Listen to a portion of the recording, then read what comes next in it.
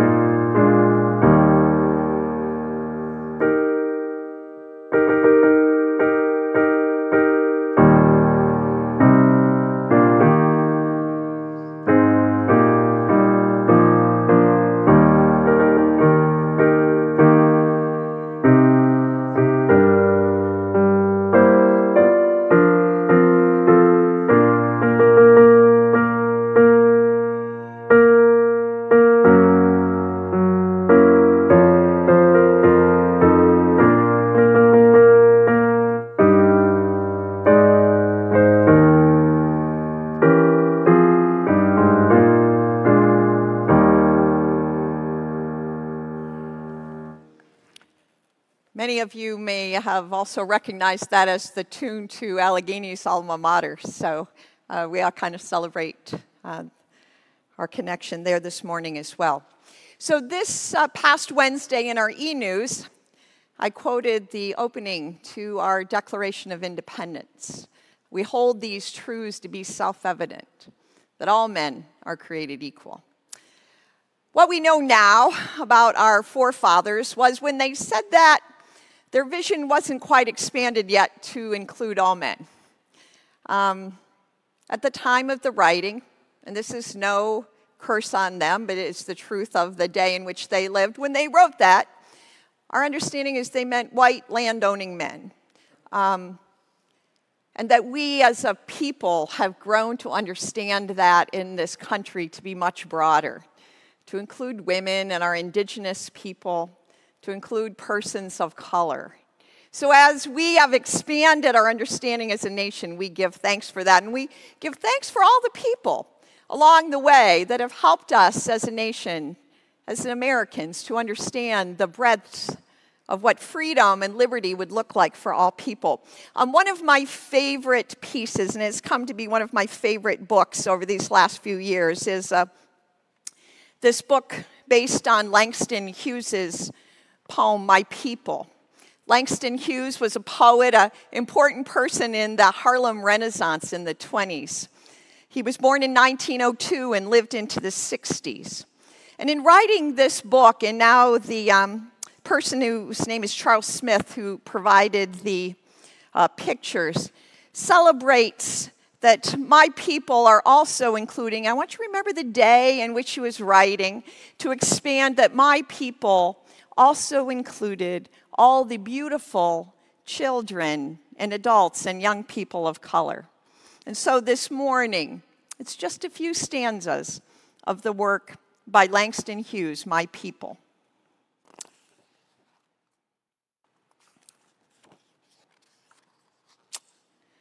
The night is beautiful.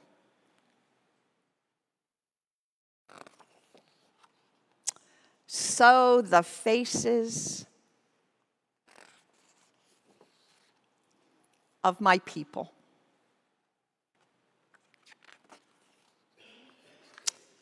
The stars are beautiful.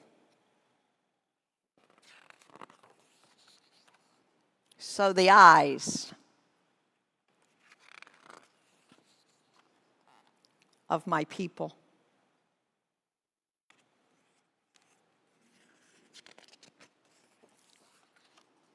Beautiful also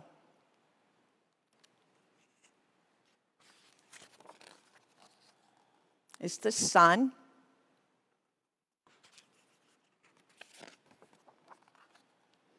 and beautiful also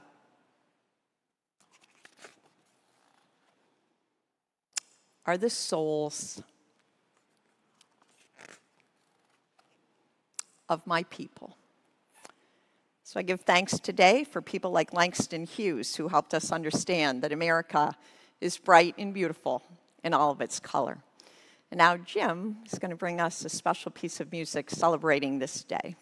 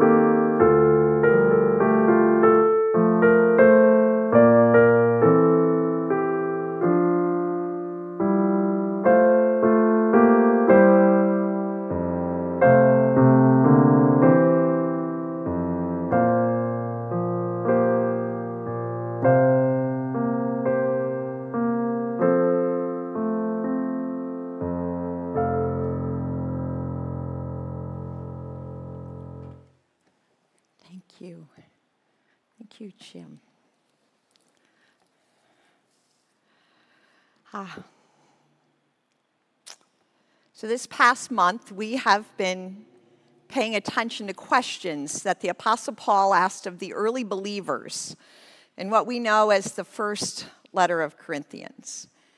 This morning, the question that we are looking at is a very short one. The Apostle Paul said, "Am I not free?" But we're going to look at it in a broader perspective of the whole letter and what it might mean to us. So as we move into both this time of hearing Scripture and also thinking about it, let us pray. Oh God, we thank you for this freedom to worship this morning. Help us not take that for granted, a freedom to worship, that we can be here. Thank you for your word that has come down to us through centuries of believers who have told the stories of Jesus and have read these words of Paul and bring them to us this day.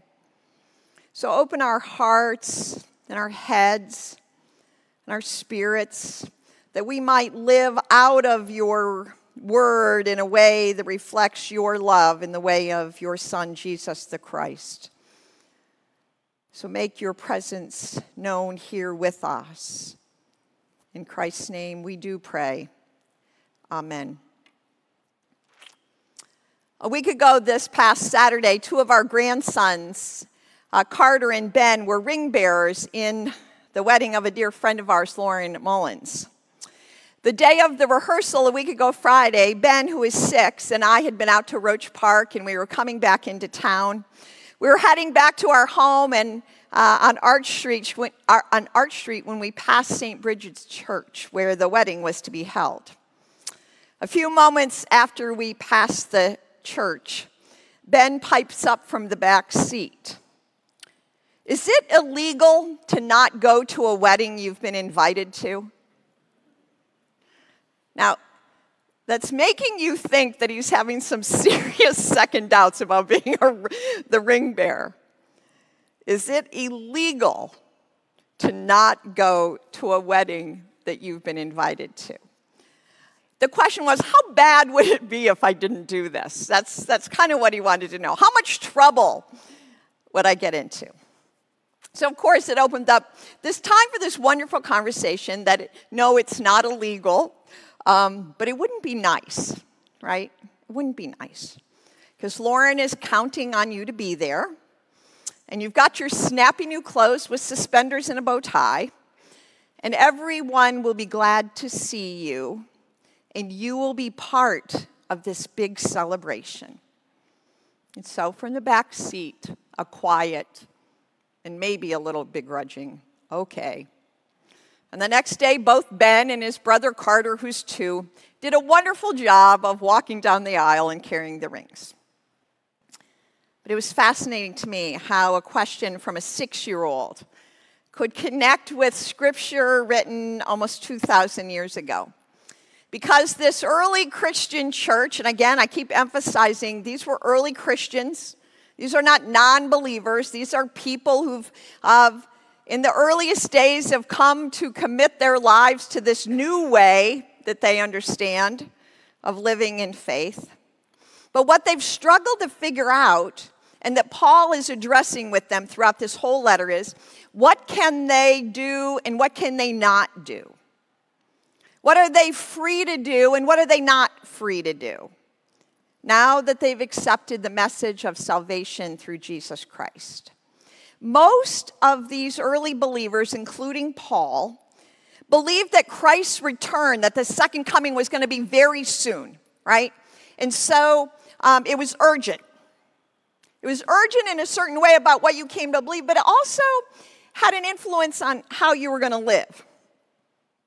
Others believed that if salvation was a spiritual reality, then it really didn't matter what you did with your bodies. It didn't matter how you lived because you were saved. And then there were the ongoing questions in that early community is, how did they distinguish themselves from the pagans who also believed in a god and worshiped a god or gods in form of idols? They had this ongoing question, which you can look at. It's kind of fascinating, actually, in 1 Corinthians, about ought Christians eat food that had been offered to idols first? And that is a question that seems like it wouldn't relate to us, but it does in a really, in a different way. But the main thing, again, here is, what of these things was illegal for Christians? How were they to live out their freedom in Christ? Now, in two different places in 1 Corinthians 6:12 and 10:23, Paul writes these identical words. All things are lawful for me, but then adds in chapter 6, but not all things are beneficial. All things are lawful for me, but I will not be dominated by anything. All things are lawful for me, he writes in chapter 10, verse 23. All things are lawful for me, but not all things build up. It's like, isn't that still true? Like, you can do all kinds of things that you're free to do, but they're not good for us. And they don't build up the community. Paul adds then, do not seek your own advantage, but that of the other. You're free to do anything within reason. Paul is saying to this early group of believers, you're free to do whatever, but not all of it is good for you. Not all of it builds up the community. While some of the issues Paul addresses are not issues in our day, as I said, the food offered to eat to idols, both the depth of concern and the breadth of scope speaks directly to us in our day, in our church, and in our nation in 2021. Just because we're free to do something, should we? Is it good for us individually? Whatever the choice might be. But Paul's greater concern would be, is it good for the broader community? Do the choices we make serve the common good? If we, in fact, are what we say we are, free in Christ, what are we free for? What are we free for? I want to read you a passage from 1 Corinthians 15, when Paul addresses this very thing. Now I remind you, brothers and sisters, of the good news that I proclaimed to you, which you in turn received, in which you also stand, through which you are also being saved, if you hold firmly to the message that I proclaimed to you, unless you have come to believe in vain. For I handed on to you as of first importance what I in turn had received, that Christ died for our sins in accordance with the Scriptures, and that he was buried, and he was raised on the third day in accordance with the Scriptures, and that he appeared to Cephas and then to the 12. Then he appeared to more than 500 brothers and sisters at one time. Most of them are still alive, but some have died. Then he appeared to James, and then to all the apostles. And then last of all, as to one untimely born, he appeared also to me. For I am the least of the apostles, unfit to be even called one, because I persecuted the church. But by the grace of God, I am what I am. Just by the grace of God, I am what I am. And his grace toward me has not been in vain. On the contrary, I worked harder than any of them, though it was not I, but the grace of God that is within me. Whatever then it was, I or they, so we proclaim, and you have come to believe. Paul uses his freedom for the good of all. He claims, though, in it all that it is Christ in him, and that by the grace of God, he is who he is, by the grace of God. So as we, reflect this day on freedom, what it means to us as Christians and as a nation, how we're to live, how we're to love, how we're to care for one another, I'd invite us to take very seriously these words of Paul. Free for what? Free for who? When we use our freedom, for whose benefit is it? We are who we are by the grace of God. So let's live into that this day. As we prepare for communion, which is, as Christians, what helps root and ground us in the grace of God, I invite you to prayerfully pray and sing the first two verses of the hymn, Have Thine Own Way.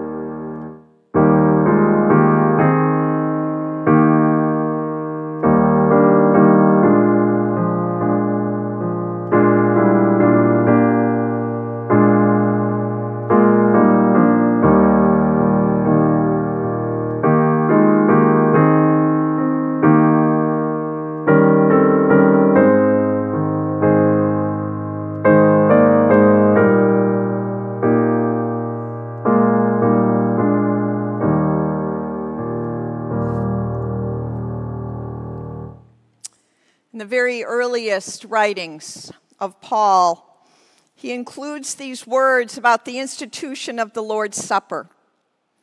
Paul writes this in 1 Corinthians 11, beginning with verse 23. For I received from the Lord what I also handed on to you, that the Lord Jesus, on the night when he was betrayed, took a loaf of bread, and when he'd given thanks, he broke it and said, This is my body that is for you. Do this in remembrance of me. And in the same way, he took the cup also after the supper, saying, This cup is the new covenant in my blood. Do this as often as you drink it in remembrance of me. For as often as you eat this bread and drink this cup, you will proclaim the Lord's death until he comes.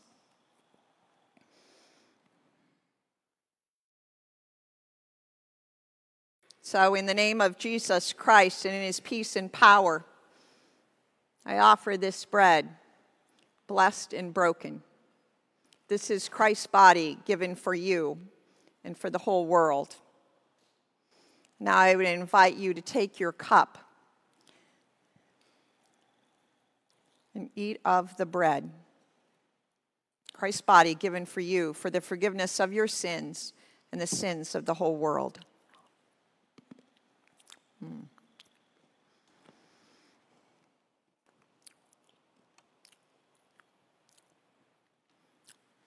then after the meal, Christ took the cup and blessed it. He offered it and said, This is the cup of the new covenant, poured out for the forgiveness of your sins and the sins of many. Whenever you drink of this, do so in memory of me. And now together we take of this cup, remembering that Christ offered his whole life for us, for the forgiveness of our sins.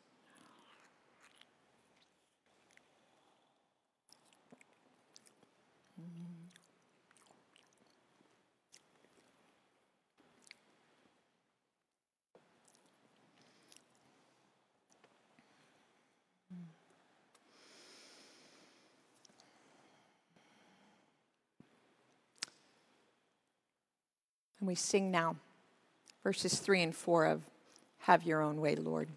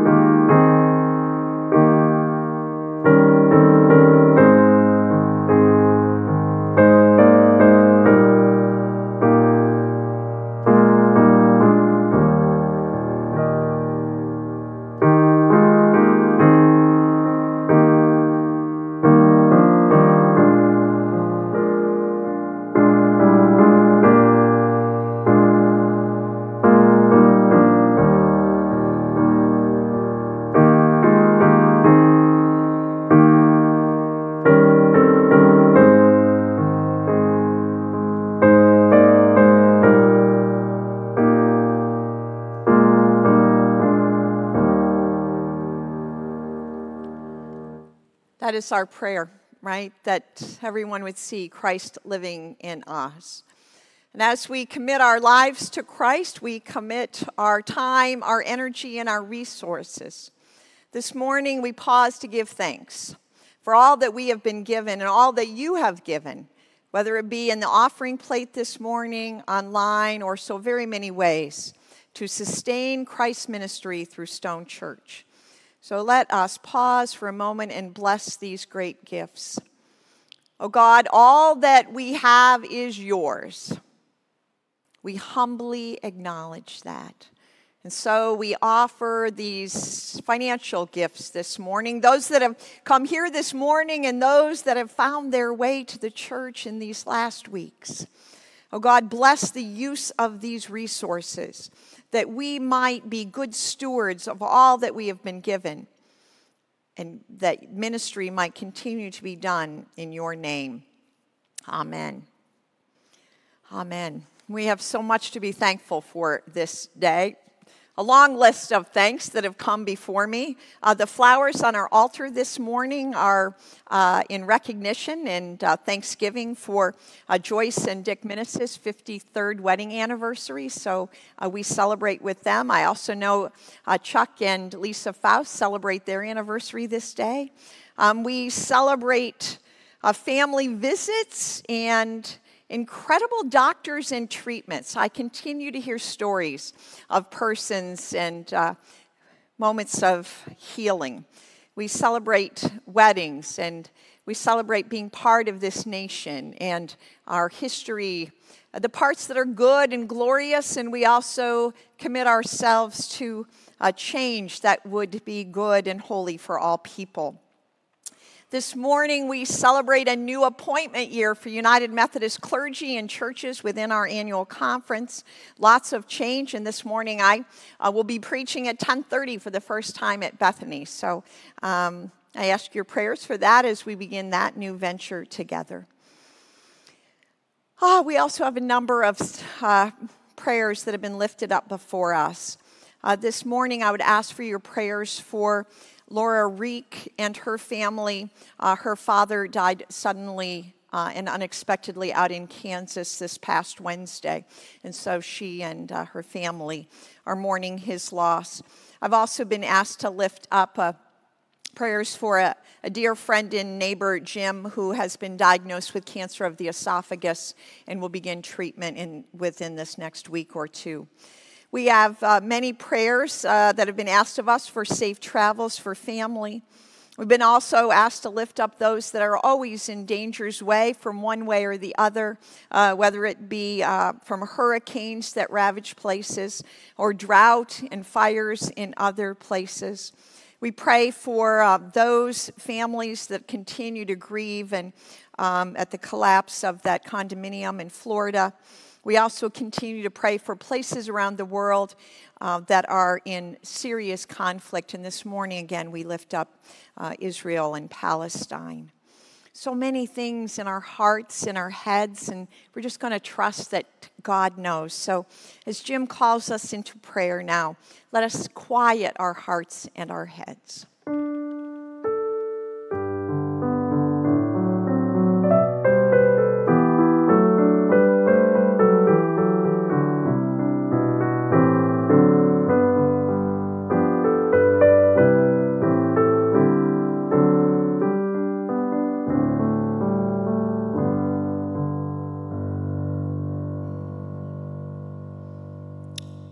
God, thank you for hearing us, for knowing us, for loving us, for correcting us, for forgiving us, for leading us back like sheep, coming to find us when we're lost, for drawing us together as your people, whether we can physically be together or we find ourselves this morning physically apart, but together in spirit. Oh God, thank you. Thank you for the beauty of this season, for the loveliness of your creation, for flowers and vegetables and fruits, for people of all kinds and colors, for family and friends, for healing and hope. for freedom that we often take for granted. Thank you, O Lord. On this day, we have offered our thanks, and in our hearts, we have specific joys that we lift before you now.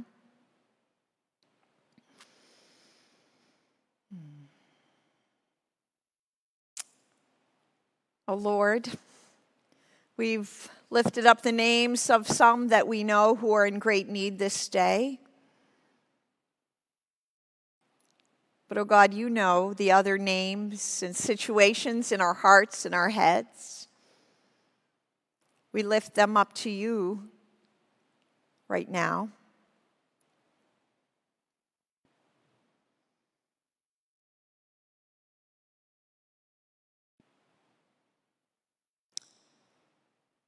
Oh Lord, you know us, all the broken places in our lives, all of our wounds,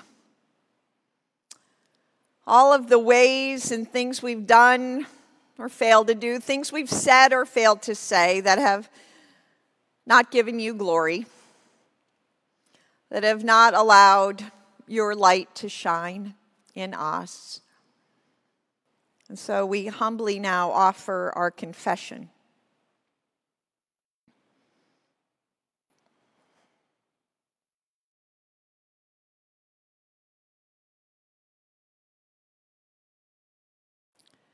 Oh God, we accept your forgiveness. We accept your forgiveness with the promise that we will live into all that you have called us to be, always through the grace of Jesus Christ. And so hear us now as one people, as one family, as we pray together with the words that we have been taught to pray, saying, Our Father, who art in heaven, hallowed be thy name. Thy kingdom come, thy will be done, on earth as it is in heaven. Give us this day our daily bread, and forgive us our trespasses, as we forgive those who trespass against us. And lead us not into temptation, but deliver us from evil. For thine is the kingdom, and the power, and the glory forever. Amen. And so as I send you forth, I pray you'll have a safe 4th of July celebration. Keep an eye on our Facebook or on our website, or call the church office if you need to follow up, and we will look forward again to the concert, yesterday's concert, to be rescheduled, hopefully before too long. And again, I want to thank Jim this morning for making this adjustment to be able to go from the organ to piano. Not everybody can do that, so thanks, Jim. He says, but it's a gift. I most appreciate that. So with that, let us, those who are able, stand, otherwise remain in your seats, and we are going to sing the closing 2 verses of God of the Ages.